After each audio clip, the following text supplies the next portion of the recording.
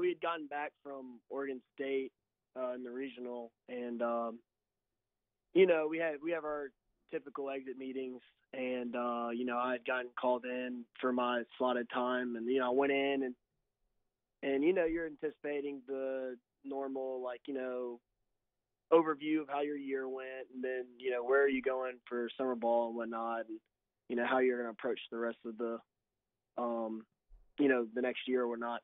And whenever I went in, we sat down, we started talking, and he had kind of just given me the rundown of the roster spots and his outlook for me as a part of the program. And going, obviously, there wasn't a spot for me in the program for this year, as what was told to me. But so he tells me that, and I automatically just started crying because you put everything into it for 3 years, and you grow up.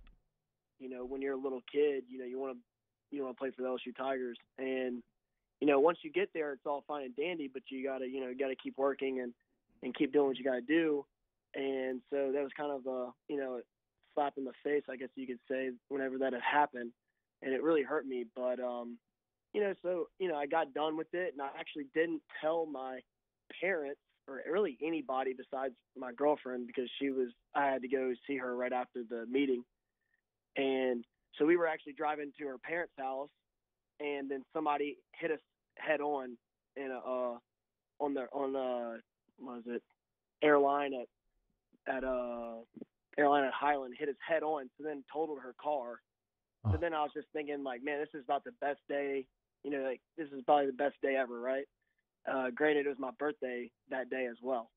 So happy birthday to me as well, And are you serious? Like, that's no joke. It was your birthday, you get cut, and you get hit head on, and your girlfriend's car is totaled. Yep.